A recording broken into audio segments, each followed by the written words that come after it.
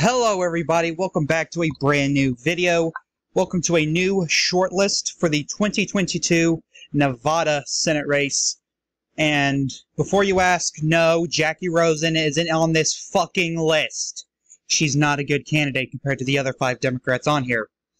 So let's get straight onto it with our number 10 spot, and it's going to be a Republican, and that's John Lee, the former mayor of North Las Vegas. He's also a former state senator and state congressman, so he has a storied career in Nevada politics. Some pros about this guy: he's a former Democrat. That's also a con. He could, went over some moderate Democrat voters who, don't like the whole Bidenomics thing, because apparently there are a lot of Democrat strategists who think that's backfiring, and honestly, I think the odds are 50-50. Like everything in politics right now. God, I'm not excited about my final 2024 prediction, because I'm cursed. Anyway, also cons: he's a former Democrat. Because, that could alienate some Republican voters who, would have voted for this guy if it wasn't for the, he's a former Democrat. Back to the pros: he is the mayor of the largest city in Nevada, the northern portion of it. Because for some reason, Las Vegas is divided into, North Las Vegas, South Las Vegas, and then Las Vegas as a whole. It's weird. Also, he's pro-worker. He has established multiple pro-worker initiatives as the mayor of North Las Vegas, He has increased wages, of course, union worker protections and all that fun stuff. Business was booming in his portion of the city during COVID because of this. Also, he's loud as hell when it comes to, the woke issue. Think Ron DeSantis loud. He's as loud, if not louder, than Ron DeSantis when it comes to that issue. Also, that's also a con, because we see how Ron DeSantis is doing right now in the Republican primary. And I think the biggest con, honestly, there is no debate here that this is fucking huge. He has had allegations in the past of child pornography on his laptop. However, after months of investigation, the FBI dropped the investigation due to a lack of evidence. So, I think this was it started off as a Hunter Biden thing, where someone got a hold of his laptop and, claimed there was, child pornography on there. He was very much, willing to listen to whatever he needed to do. He was very, He worked with the FBI to see what he needs to do. If they asked him to hand over anything, he handed it over, as if he had nothing to hide. So, I think that might be the biggest, green flag or red flag. So, again, but the fact is, he was still, accused of it. That's going to hurt his potential campaign.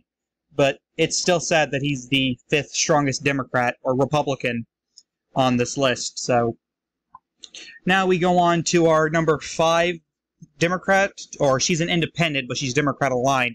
Number 9 is Hillary Shiv, the independent mayor of Reno, Nevada. She is, of course, an independent. That's also a con, by the way. She could appeal to a vast number of voters at the same time. She could alienate a vast number of voters just because she is independent aligned. Just look at Bernie Sanders and Angus King. You gotta, Bernie Sanders alienates, well, I can't say Bernie Sanders alienates because he's super fucking popular, so don't listen to what the fuck I'm saying. Look at Kirsten Sinema. Much better comparison.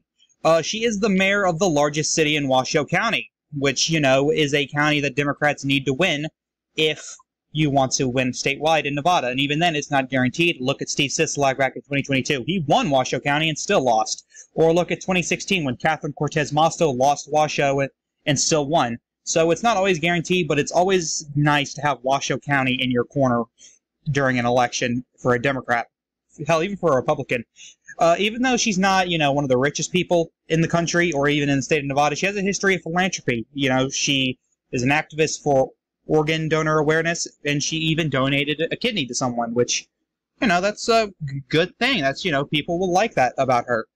Con, she's very divisive. I don't know how many times I read about her doing something that pissed off, the right wing of Nevada, or just the right wing in general. She replaced the U.S. flag with the LGBT flag, which, how people get with stuff like that. It's just, oof.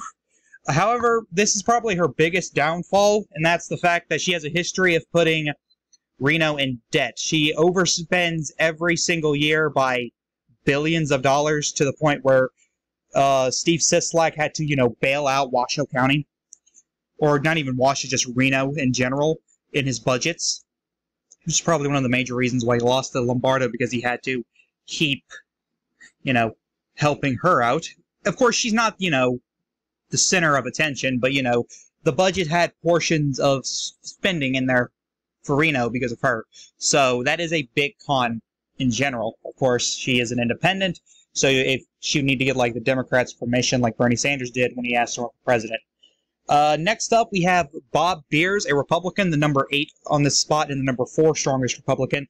Is a former Las Vegas city councilman. Pros, he was elected from Las Vegas. He was, which is a area that, you need to be from Clark County to win as a Republican. I think Joe Lombardo proved that. He has defeated incumbents in the primary before, which, says a lot about his electability statewide, or at least in certain areas in the state, like Las Vegas. He's a populist on economics, pro-worker, protectionist, he's against tax increases, which the current governor at the time, I think you pronounce his name as Kenny Guin. We'll get back to Kenny Guin here in a second, but, he was proposing a $1.8 billion tax increase for the state of Nevada, and Bob Beers, and you had this huge block of Republicans and even some Democrats who were vastly opposing to it, was loud as hell. He opposed his party establishment, similar to Matt Gaetz would, very loudly, which, again, opposing your party establishment, loudly when you're compared to Matt Gaetz, could hurt you, could alienate moderate voters, could alienate funding from big donors. So you need to be careful with Bob Beers, even though I like Bob Beers a lot. Again, he's not the strongest Republican on this list. Speaking of, we're going on to our number 7 spot, our number 3 Republican, Mark Amodei. He is a current U.S. congressman. He's also the former chair of the Nevada Republican Party. Some pros about him: he outperforms the national average every single time in Washoe County. That says Reno County, it's supposed to say Washoe County. He wins the county by double digits or close to it. I think the last time he didn't win Washoe County by double digits was 2018, and fair. It was a D+9 national environment, and he still ended up winning the county by 4. So that's pretty good. He's vaguely pro-worker, he's supported union protections, but at the same time, he supported tax increases. Remember that $1.8 billion tax increase? He gave a counteroffer of $898 million instead, but that's still a tax increase, which is a con, by the way. He does support a private universal healthcare system, which is something I personally advocate for, as well as Donald Trump back in 2015. If you watch, I think, the first Republican primary, they talk about that, where he's he wants a private system that's, similar to a universal healthcare system. That's what I support. He's also moderate on the LGBT issues. When I mean moderate, he supports, banning discrimination against them, but not marriage for them. It's weird. He also voted to certify the 2020 election, which, hey, that is a good thing, right? Mandela Barnes didn't try to use it against Ron Johnson, and he was like, bro, I certified that election, and if Jackie Rosen or any other Democrat tries to do that against Mark Amodei, he can just do the same thing. He's got the optics with him. He voted to certify in both Arizona and Pennsylvania. Cons, he could alienate right-wing and far-right Republicans. That's always a big deal when it comes to Mark Amodei. He is typically a issue of a primary challenge. Very minor, however. Donald Trump does endorse the guy occasionally. Not every single time. He endorsed him in 2018 and 2020. Did not endorse him in 2022, but I think he endorsed him for 2024. I could be wrong. He also, again, as we said earlier, has a history of supporting tax increases as well as moderate on the LGBT issue, which, again, could just further alienate those right-wing and far-right voters. Heading into our number, I believe, 4 Democrat, and our number 6 candidate is James Gibson, the Clark County Commission chairman, and he's also the former mayor of Henderson, Nevada, which is in Clark County. We're talking about Clark and Washoe a lot, aren't we? Yes, we are. Pros. Also, this guy is a blue dog Democrat, by the way. He is a conservative on a lot of issues, moderate on others. I don't know a lot where he's liberal on. I think the worker thing he's liberal on, but that's about it. He's got evangelical appeal, which is typically something evangelicals typically support Republicans. However, he's a very religious man. He has that appeal to that voter group, as, if you just look at, where he's successful at when he's running for election. He typically wins by large margins, typically due to religious voters. Again, he has GOP voter appeal, not just ancestral Democrats, but just GOP voters in general. They like him because he's a conservative. Think Jared Golden up in Maine. He has ancestral Democrat appeal. Think Jared Golden up in Maine. Cons, his Hispanic appeal is untested. You know, if Hispanics typically are more northern Nevada, closer to Washoe than they are Las Vegas. There, you'll see more black voters in Clark County. Also, he's too conservative for progressives, and if progressives are, you know, the majority of Democrat voters in the state of Nevada, that could really hurt his chances at a victory if he doesn't win enough independent voters. So, James Gibson, pretty solid candidate, but let's go into our number 5 candidate, which is also our number 3 Democrat, and that's going to be Ross Miller, also a Clark County commissioner and the former Secretary of State of Nevada. Pros about him, this guy I couldn't find any cons for. I'm sure he has them, I couldn't find it. I spent close to 20 to 30 minutes looking. I couldn't find it. Also, the final pro is also just a tad bit joke, because I thought it was interesting. Pros, he holds the record for being the youngest statewide office holder, which, let's be honest, that is a strong test to your electability. And the fact is, he's very left-wing, which, you know, he appeals to all wings of the Democrat Party. Whether you're progressive, moderate, you like the guy. He is pretty much your all-rounder Democrat, which, honestly, I am expecting this guy to run for statewide office again in 2026. Probably against Joe Lombardo. That would be interesting. Also, he's a former MMA fighter. That's enough of him. Let's go on to our number 4 candidate, which is also our number 2 Democrat, that being Stephen Klubeck. You guys might know that I like this guy a lot. He's a Democrat mega donor, but he's also a left-wing nationalist, which is something you don't typically see. However, if you are a left-wing nationalist, you are probably going to hate the party establishment to a fucking T. Look at RFK Jr. and Tulsi Gabbard. They are left-wing nationalists, and Jesus Christ, RFK Jr. is running as an independent. I can't believe it. Anyway, he has crossover appeal. He pretty much, he has appeal from both the Republican and Libertarian parties, which is something that, even though the Libertarian Party isn't a strong presence in Nevada, at least not that much, if you were to be able to win over Libertarian voters, that's still 1, 2, 3% of the vote that's going in your corner. Also, he's a philanthropist. He has a history of philanthropy, which only makes independents like you more. Cons, he has donated to Republicans in the past, which you might think, whoa, that just means he has more Republican appeal. Yeah, but that also means that hardcore Democrats probably aren't going to vote for him. They just might leave that portion of the ballot blank, or they'll vote third party. Hell, they might even vote for the Republican, which is very unlikely. And if they did, very ironic. Also, he's pro-wealthy, and what I mean by that, he has threatened Democrat leaders from not using the term billionaire anymore. Very petty on that for some reason. He's against wealth taxes. He's against the whole socialist and progressive ideals. He will not... He endorsed Dean Heller over Jackie Rosen because Dean Heller convinced him she was like this hardcore socialist. That's how much he hates them. So, again, he's going to alienate progressives like a bitch. However, I think independents would, make up for it if, Republicans don't nominate the top 2 that are above him. Speaking of, let's go to our number 3 candidate and our number 2 Republican, that being Joe Lombardo, the governor of Nevada and the former sheriff of Clark County. You'll love to see a sheriff get elected to statewide office. Pros, the guy is super popular. I think the guy's got like a 54, 55% approval rating last time I checked. He is a former sheriff, which, as of right now, if you are a former sheriff, you are probably going to do extremely well with voters. That's just how the state of things are right now. During the whole George Floyd race riots, he was very tough on rioting, which, Las Vegas was never this epicenter of, rioting like Minneapolis or Portland was. It was because Joe Lombardo was a sheriff. He did not take kindly to that shit. He's also very pro-worker, has implemented both wage increases as well as protections for workers as the governor of Nevada. He is also pro-police. I don't think I need to explain why. He supports public education funding. I believe I posted something about that on my community post when he started being governor, and a lot of Democrats were surprised he was going to implement that. And I was like, really? Also, he's moderate on abortion.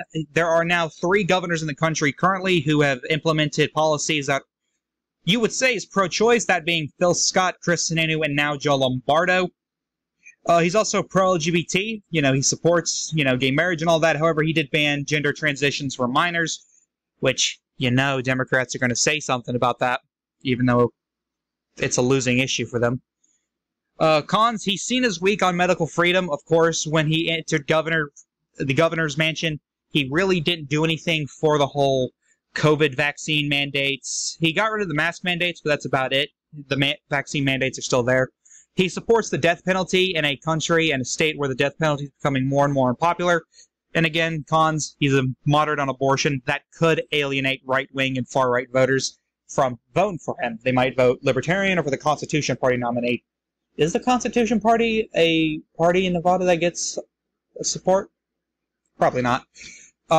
Next up, the number 2 candidate. Yes, number 2. This guy is number 2, but the number 1 Republican, Brian Sandoval. Now, you might be asking, why the hell is he the number 2 candidate? I'll explain why in a second. He is currently the president for the University of Reno, Nevada. He's the former governor of Nevada. He has a strong Hispanic appeal, strong ancestral Republican appeal. He is super popular. This one shocked me when I was making this, all the pros. He is tough on violent crime, let me fucking tell you. Like, he's more tough than, right-wing Republicans are. Like, he passed legislation that prevented, people who assaulted people that fought back. Like, let's say I were to go up and stab someone. Holy hell, maybe I shouldn't have used this. Too late, I'm in too deep. And then someone beat the hell out of me in response. I can't sue him for beating the fuck out of me because I stabbed him. That's what was passed under Sandoval. I think it's called, Stand Your Ground. Like, you think Florida's Stand Your Ground is tough? Nevada's is tougher, and that's because of Sandoval. Like, holy hell. This is actually something that I love a lot about Brian Sandoval, in that he has turned down multiple pay rises as governor. I think there was a initiative for a pay rise for government workers, including the governor, 6 times during his 8 years, and he turned down every single one. I love that. Politicians don't need to make more money. Also, I don't think this needs to be said, but he has a strong suburb appeal. I think the strongest of Republican suburb appeal you can think. Cons about him, this is ironic considering he's the president of a university. He has cut funding in education, both public and private, during his first 3 years as governor. He is pro-choice. That could be a pro, by the way. I'll leave that up to you. He supports Obamacare. We all know how much Obamacare was a failure, right? Okay, good. Also, he will alienate the Trump base. Like, there is no doubt about it. Like, this guy has a chance to lose because he will alienate the Trump base. There's literally none, especially if Trump pulls what he did to Joe O'Dea and tells people not to vote for him. Like, there's a chance he could lose, but at the same time, independents could make up for it because he will win them no matter what. Unless we go to our number 1 candidate, the number 1 Democrat. Now, I guarantee you, I can't wait to see the comments of this video. But the number 1 candidate and the number 1 Democrat that I believe would actually beat Brian Sandoval is Oscar Goodman. An independent, a Democrat turned independent, the former mayor of Las Vegas.